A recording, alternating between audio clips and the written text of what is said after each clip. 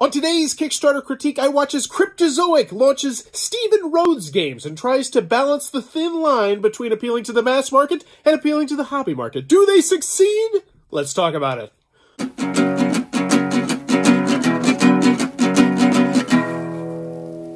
What does that even mean, Bowers? Ahoy there, YouTube! I'm back again for another Kickstarter critique where I take a look at a different Kickstarter board game every time and give you my thoughts on how it's being ran. And today, I was just scrolling through Kickstarter and one in particular caught my eye, which was Steven Rhodes Games. So first and foremost, that's a really unique name. A 3-pack of games featuring Steven Rhodes' unique style of nostalgia with a twist of I don't even know. But it's also from Cryptozoic, who's like a pretty large company, so it's interesting to see them on here, and I'm excited to see, wow, look at that artwork, oh my gosh. I'm gonna guess Steven Rhodes is the artist here.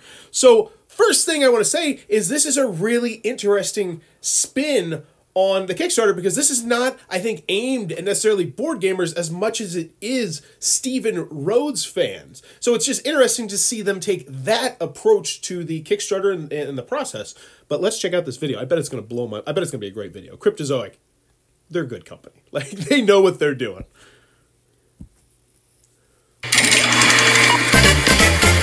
Howdy ho, kids! Say, who likes to play games? We do! Well, you're in luck, because I got some Dynomite Games for you. Like Let's Summon Demons. Right on, motherfucker!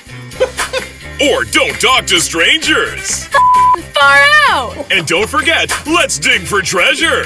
Damn, this shit is cool! That's right, Dynomite Games are fun for the entire family. Who wants to join Little Rotten Tommy and Sweet Susie in the Summoning Circle? Cause you're gonna collect souls at the roll of the dice and swap those souls to summon some crazy demons. First player to 3 demons wins the game and eternal damnation. Stranger danger, Timmy. That's right, it's time to clench those cheeks and get off the streets. In Don't Talk to Strangers, the strategy board game that pits you against some pesky ETs. Draw cards and move your pals around the board as you try and score points. You made it to the school dance, but avoid those aliens or you could be in big trouble. Grab your shovel and toss your moral compass, Billy, cause last but not Dynomite least is Let's Dig for Treasure, the push your luck card game that digs a hole with the whole family, dead or alive. Sorry, Grandma. Players take turns digging cards off one of the 3 stacks. Stop anytime and score your points or press your luck. But hit a skeleton and your turn's over and you lose any card you've drawn that turn.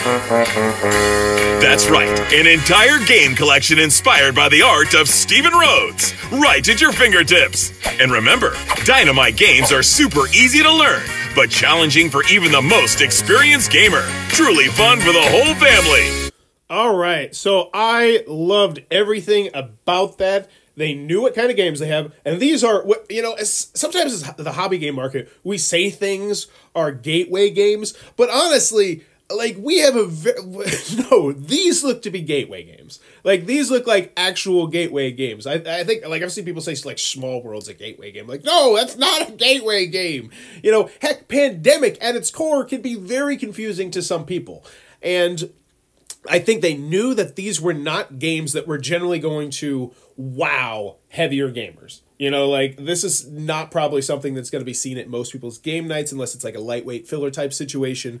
And so they decided, we're not going to go for that crowd as hard. We're going to go for this whole other crowd, which is Steven Rhodes fans, which chances are most of them are in that category of they don't like complicated games. And so they went out of their way to really make it so that these games looked simple, super easy to learn, 10 minutes or less. Yeah, first thing, super easy to learn, 10 minutes or less. They know who they're going for. So good on there. Look at these pictures. That's great. Hidden depth, radical replayability. There we go. Now they're like, oh, but no, don't leave, hobby game fans. There's depth and hidden depth. I love how they put that. Like, no. Hey, you Steven Rhodes fans who like board games, these ones got a little extra oomph. And so I like the fact they included that. Steven Rhodes is a graphics artist and illustrator best known for his offbeat reimagining of children's activity books from the 70s and 80s. Okay, very cool. 3 games. Brief overview of each game. 120 cards. And I see 120 cards. And as I'm trying to imagine this from like an Uno chess Monopoly perspective. And I see 120 cards and say, wow, that's a lot of cards. You know, it's more than 2 decks of cards. But when I look at it from a hobby game perspective, it's the opposite question where it's like, I don't expect that much out of this game. And I say 120 cards, that's not bad. That's not bad. I think that's really interesting. Like, they're straddling this tightrope of trying to appeal to both audiences. And so far, I feel they're doing a very good job of it. In the funkiest, fresh, push your luck experience out there, so we got a press your luck game, let's summon demons, shuffle up the demon deck and the block deck. I don't know what kind of game this is. Honestly, I don't feel like people are going to be analyzing this too terribly much, because I feel like at this point you're probably sold or you're not sold.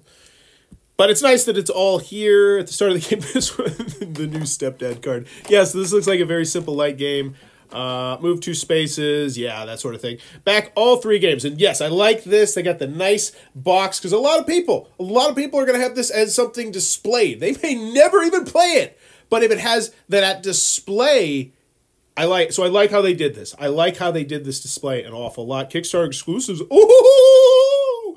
Oh my gosh! So I wonder how many of the backers. I wish I could see the numbers. Like, how many backers from this are new Kickstarter users, and how many of this is going to be like their first taste of stretch goals? Let's dig for. Okay, so this is going to be special cards, special things in the games.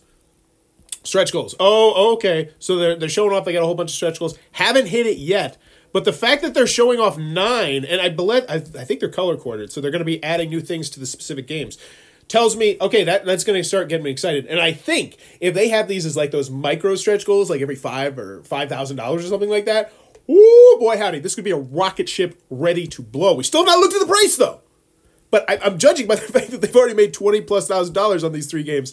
That should not be an issue. We expect the game to start shipping in June 2021, so around Origins and Gen Con.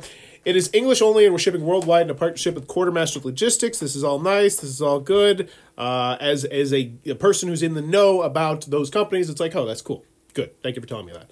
This is not our first rodeo. Yeah, 7 created, 30 backed.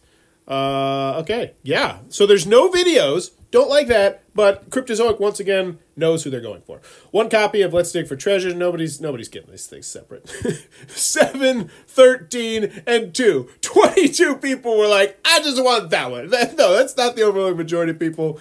Double Trouble option. What? Yeah, nobody wants 2. Who wants 2? Nobody wants 2. 3 backers, 7 backers. Give me the big one. 1 backer. There we go. 298 slipcase exclusive. All 3 games. $50. How much is the shipping? It didn't actually tell me, which I don't like. Not the biggest fan of that, but I understand it because of just the uncertainty with everything. So, but you know, realistically, we're probably looking at like $15 to $20. So you're looking at $70, and I think if you're a fan of the artist, $70, you go, okay, you know, this is going to be something that I have displayed. Not to mention, it will also be something that I can play as well. And I want to support the artist. And a lot of people are going to back it just immediately because of that. On the gamer perspective, I don't know. That's a pretty big asking. $70 for these 3 games, I think, is going to be a bit of an asking price. And I bet you a lot of these backers are newer people. So I'm very curious. Comments. Will it be possible to upgrade pledges in the pledge manager? My English is not so I bought your game without hesitation. It looks awesome. Can we dream of a French version or no luck? Oh. I'm literally reading this campaign page while wearing my Let's Summon Demon shirts. It must be a sign.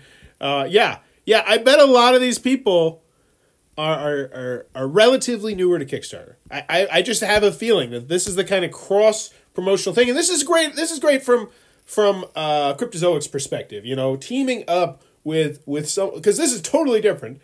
I can't think of anything else really like this in the board game spectrum right now. So I think it's a really great idea. So in the end, Steven Rhodes Games already at 20,000 of the 25,000 they will need. I think this one is going to see a big boom as more and more and more people hear about it with those stretch goals. I can see this one. I think it's going to get 100. I think it'll go 100. You know, I think by putting out such a wide net, I think. But then again, I don't know how popular Steven Rhodes is now that I mentioned that. But anyhow. There you go. That is today's Kickstarter critique. Oh, actually, let's see if they're on. Ooh, let's see if they're on Board Game Geek. I'm sure they are. Let's summon demons. No. No, they're not. Owie. Owie. Steven Rhodes. Maybe is it one? Steven Rhodes? No. I can't spell. Steven Rhodes? Nope. Okay. Try one more. One more without... Let's dig for treasure. We'll just look dig for treasure. So that is very surprising. That is a... Oh. That is not surprising that I can't spell treasure. Jesus Christ. No, what I'm trying to get here is if this... It's not. I don't believe that this is on Board Game Geek. That is a move that I don't think is very wise for Cryptozoic to not have it on there. Just because you're going to get more people interested in the games before they launch. Yeah, no, this is not on here. Because it would get me with that dig for treasure correctly spelled. So really surprised that they should get this on Board Game Geek. Because who's to say a bunch of Steven Rhodes... I don't know. You should always be on Board Game Geek before you launch a Kickstarter. Because you have, millions of people that might potentially see it there. And I think that's an interesting choice. But there you go. That is Steven Rhodes Games, currently on Kickstarter. Let me know what you think about it in the comments down below. And if you're interested in having a fiber done on your Kickstarter, click on that link down below. And also, if you're interested in this, check out the Kickstarter link down below. Tell them Bowers Games Corner sent you, and to get on Board Game Geek. And as always, thanks for your time, YouTube.